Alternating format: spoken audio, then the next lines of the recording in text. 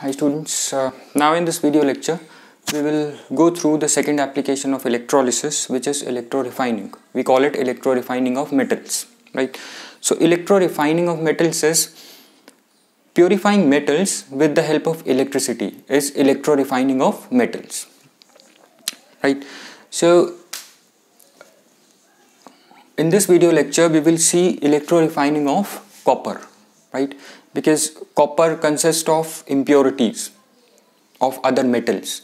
Mainly the metals that are purified electrolytically are consist of other metallic impurities, right? For example, mercury, silver, gold, lead, all these kind of impurities are present in metals, right? So some metals needs to get rid of these metallic impurities to attain 100% or near 100% purity, right? So why do we do electrorefining of copper when it contains metallic impurities in minute quantities? The reason is, we know that the most important use of copper is in electrical transmission, right? And for electrical transmission, because we use these copper wires in our home wirings, right? And for this, copper should be a good conductor of electricity. That is, copper, since we are using it in our homes and in other places, these copper wires, so copper wires should be able to conduct electricity 100%, near 100%, right? If copper contains other impurities, metallic impurities, it will lower down its electrical conductivity, right? And just to get rid of these metallic impurities, copper needs to be purified electrolytically using this process. I'll repeat, copper is employed in electrical transmission, right? And for that purpose it needs to be 100% pure, right? So to achieve that level of purity or near to 100%, 99.99% purity, what we do is we do electrolytic refining of copper, wherein we will remove other metallic impurities or mercury, lead, gold, silver from copper, right? Now let's see how we will do it. This is the arrangement of electrorefining of copper. In this arrangement you see these red lines, right? And then you have these black blocks, right?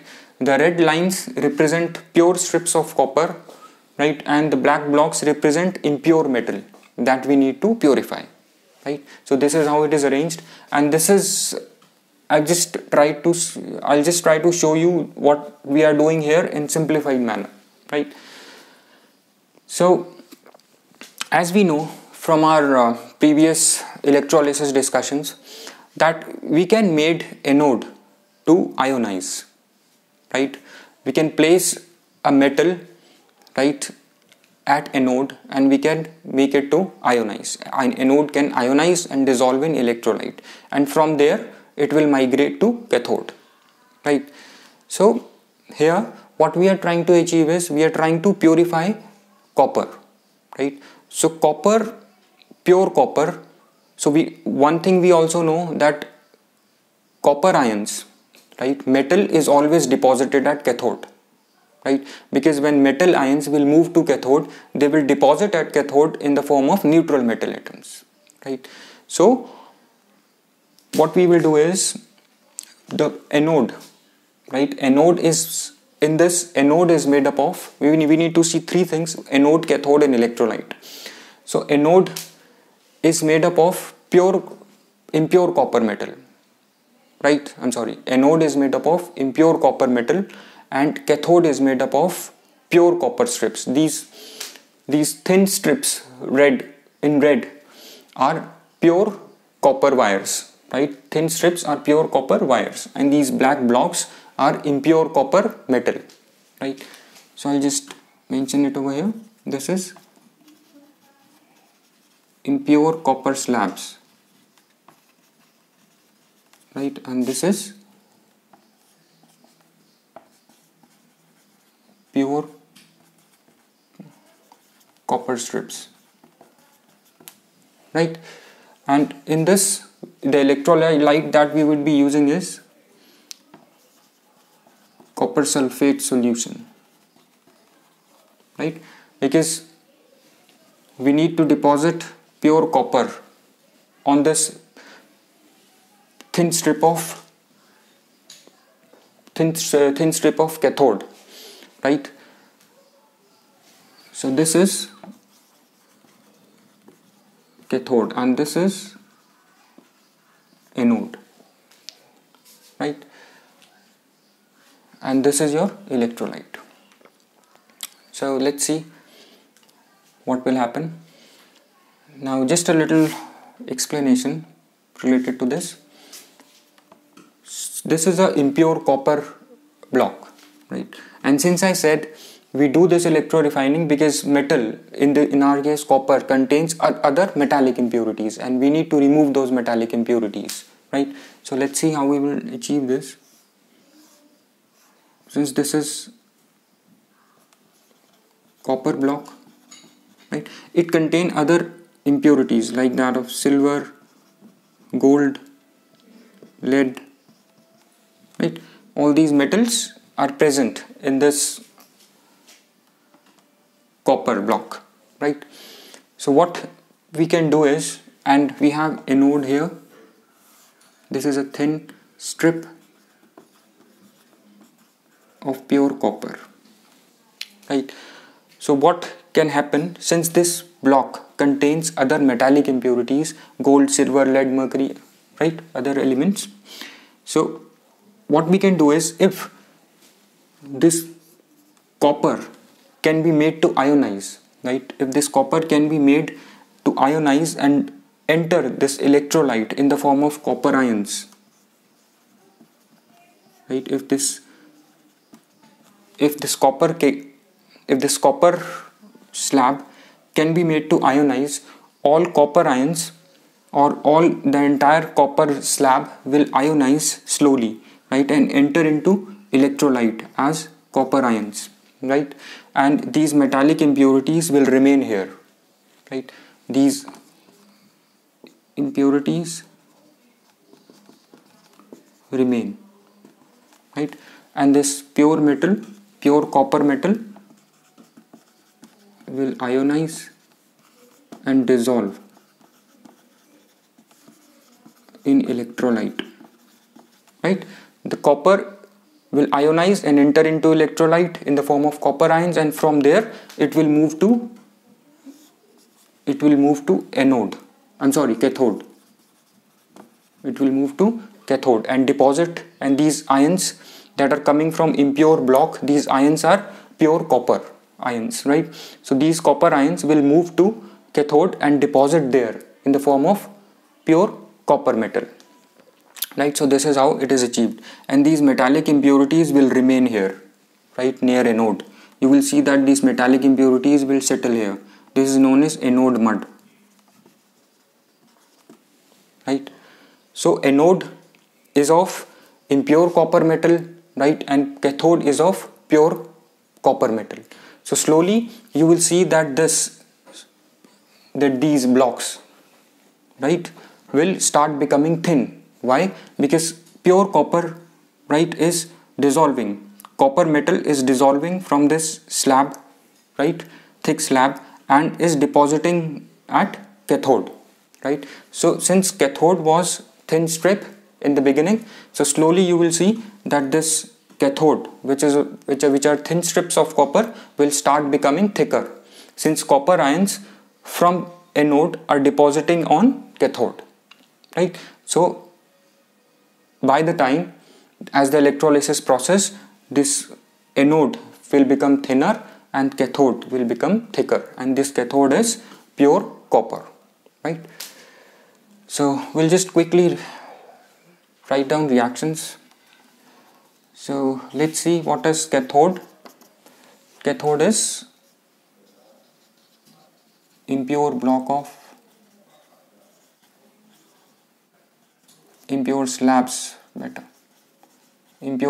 of copper, right, and anode is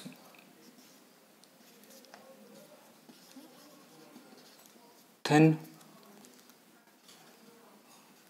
copper strips, and electrolyte copper sulfate solution plus dilute sulfuric acid. This is just to increase the electrical conductivity. Sulfuric acid, right? So now let's see electrode reactions.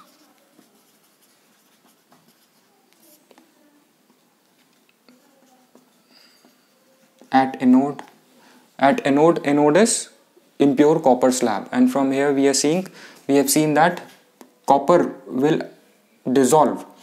Pure copper from this slab will dissolve in the form of copper ions, right, and will enter into electrolyte. From electrolyte it will move to cathode, right, and will keep depositing at cathode, right. So at anode, and all the metallic impurities will remain here near anode, which is known as anode mud. At anode, copper will ionize and enter into electrolyte and migrate to anode. Cathode. Migrate to cathode. The electrolytic reaction, the electrode reaction would be copper will lose 2 electrons from copper ions. So copper is dissolving in the form of copper ions and coming in electrolyte, right? So at cathode,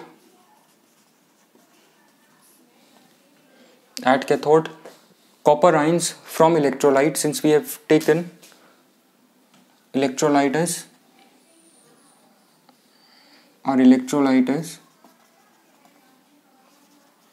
copper sulfate solution, right?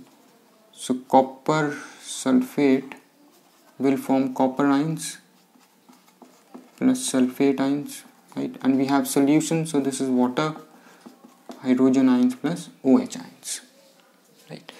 So SO4 sulfate and OH will migrate to anode, right, and copper and hydrogen will migrate to cathode, right. So from among these two, from copper and hydrogen, we see that copper is below hydrogen, so copper will discharge at cathode in preference to hydrogen, right. Copper will discharge in preference to hydrogen ions, right. Copper ions will discharge and undergo reduction at cathode in preference to hydrogen ions, and copper ions will deposit at cathode, right, forming pure copper.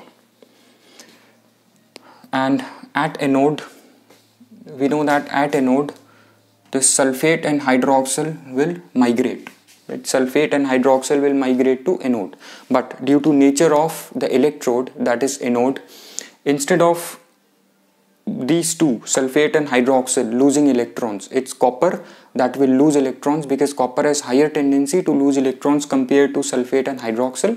So copper will lose electrons and enter into electrolyte in the form of copper ions, right, and from there it will further move to cathode. So at cathode, what reaction will we have? Copper and hydrogen move to cathode. Copper will discharge in preference to hydrogen ions, because discharge potential of copper is higher compared to hydrogen, right, because this is below in electrochemical series. Copper is below in electrochemical series. So at cathode,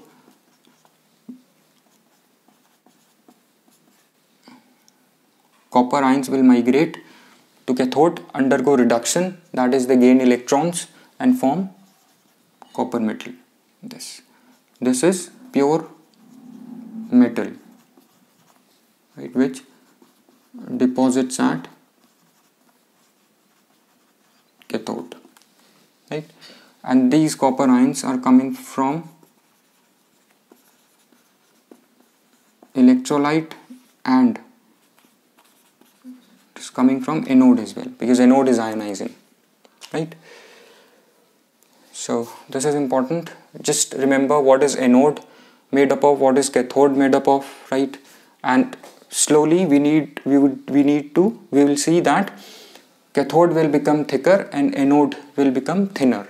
The reason that copper will slowly dissolve in the form of copper ions and migrate to cathode, right? So I just mention it over here.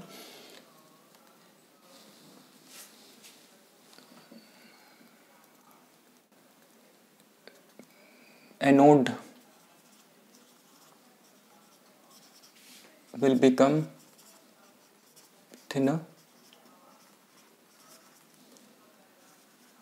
and cathode will become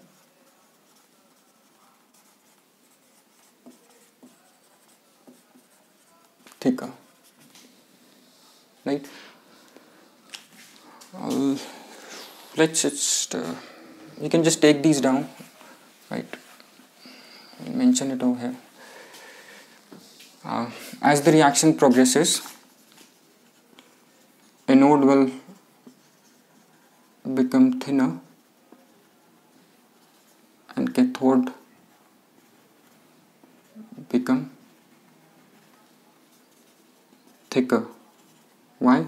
Since impure copper slab is dissolving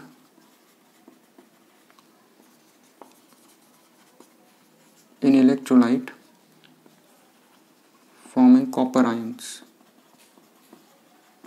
right, and migrating to cathode.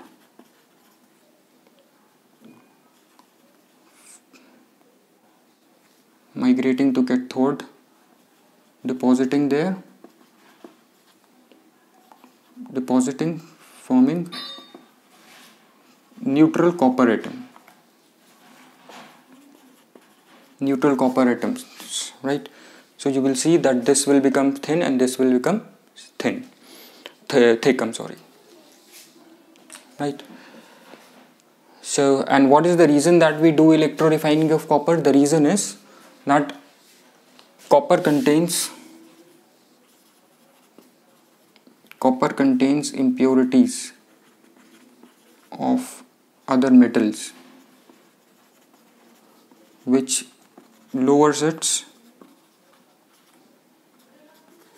conductivity, electrical conductivity, right? So to increase the conductivity, we remove these metallic impurities, right? So some of the metallic impurities, the one that I've shown you this in black, this is known as anode mud, that I've explained you here, anode mud, which are mainly impurities of gold and silver, right? Some of the impurities, since we have added sulfuric acid to the electrolyte, right, so some of the impurities will dissolve in acid, right, and those that cannot dissolve in acid, like gold and silver, they will settle down near anode, right, like here, which is known as anode mud. This is important. So remember, anode mud are insoluble metallic impurities which settle down near anode. That is known as anode mud, right? And pure copper is depositing at cathode. So this is how you will achieve purity of refining of copper, right? So just take down all these notes, right, and just remember all these electrode reactions and the reason why this become thick and why this will become thick and this will become thin, right? And why do we do it? Because copper is used in electrical transmission. We need to remove all the impurities, right? I hope all this is clear to you. Thanks.